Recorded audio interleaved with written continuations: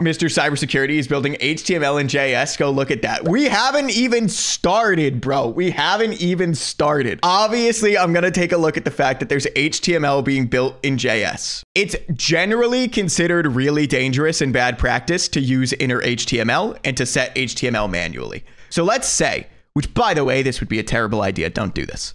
Let's say that instead you said that you're going to accept a URL parameter, and that URL parameter is going to be something like, I don't know, the person's name or whatever, right? And you're like, my name is Brad. Okay. And let's just pretend that now on screen, it was like, hello, Brad. You would not want to render this by just slapping HTML into the DOM where you just set inner HTML, because you run into problems where people can inject code into your web page. Not safe to do inner HTML if it's getting in user inputs. Exactly. It is not safe to do inner HTML if you're getting user inputs and using those user inputs in the HTML. So as long as you're not doing that, which you're not here, totally safe, totally kosher, not a problem. Just wanted to call it out for future projects, especially because things like React take care of this for you. React, Angular, etc. All of those frameworks take care of this for you, where they don't let you do this with their paradigms.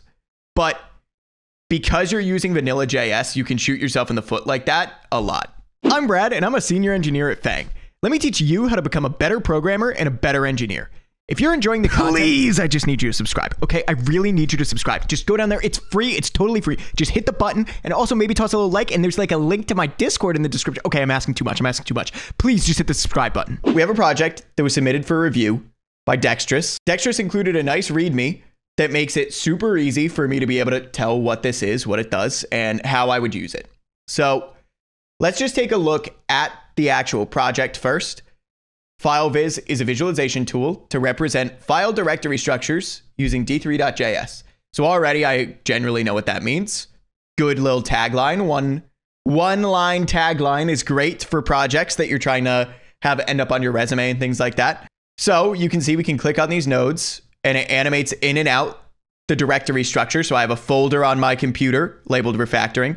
I have a folder on my computer labeled animations and thumbnails. I can expand these out. I can expand these out. It does nice dynamic resizing, and you can alt click to make the animation go slower if you want to see it slower.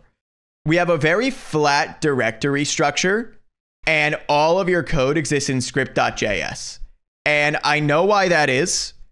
You wrote this in vanilla JavaScript.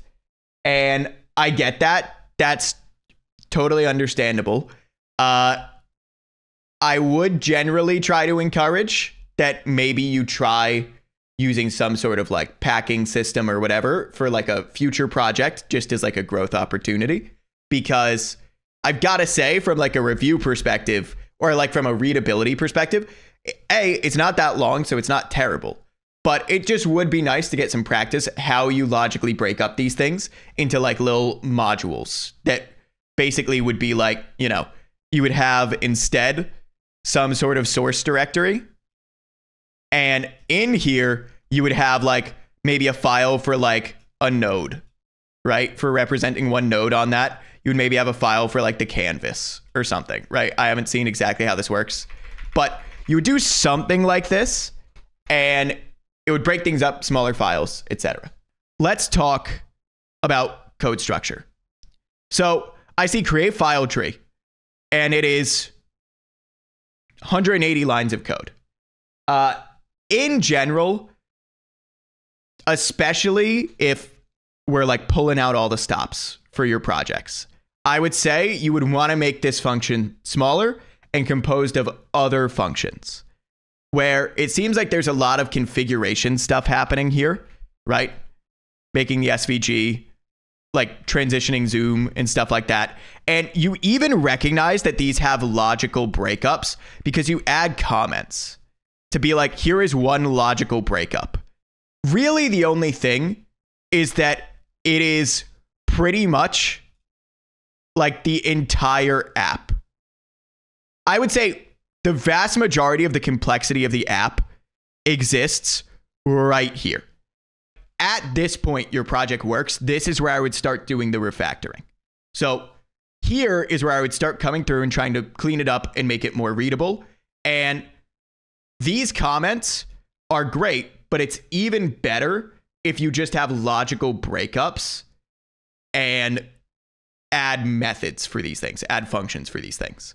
Making this pulled out into like more composable functions so that it's easier for me to tell what the workflow is, I think is nice. Here you have like a nested function, which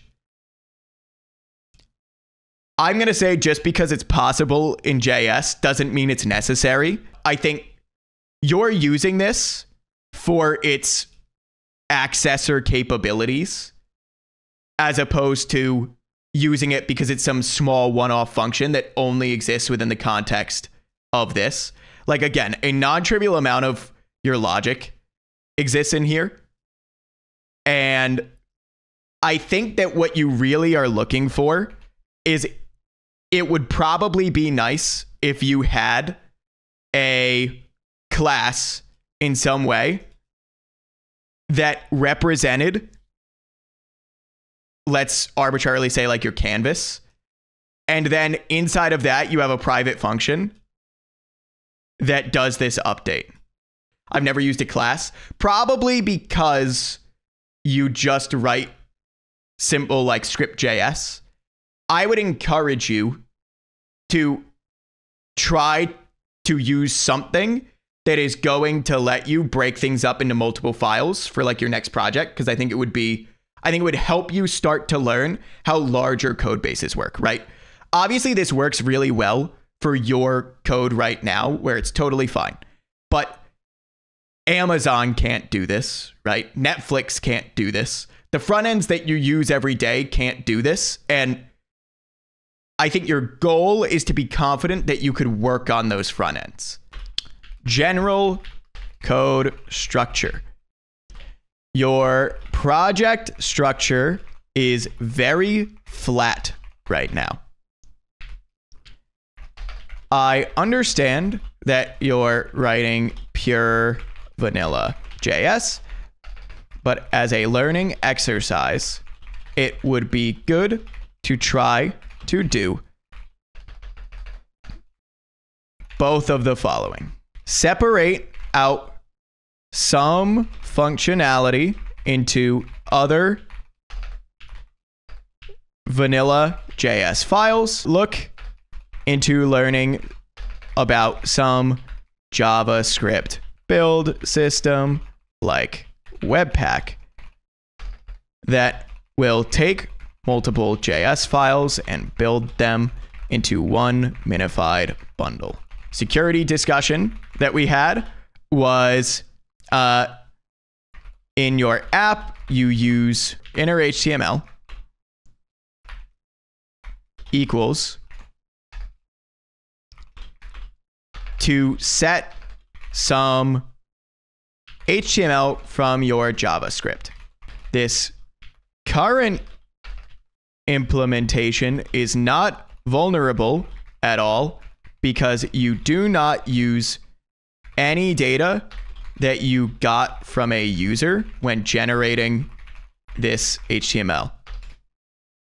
If you are interested in trying to generate HTML using user input, make sure you use a framework like React or some sort of templating engine or a XSS prevention library like DOM Purify.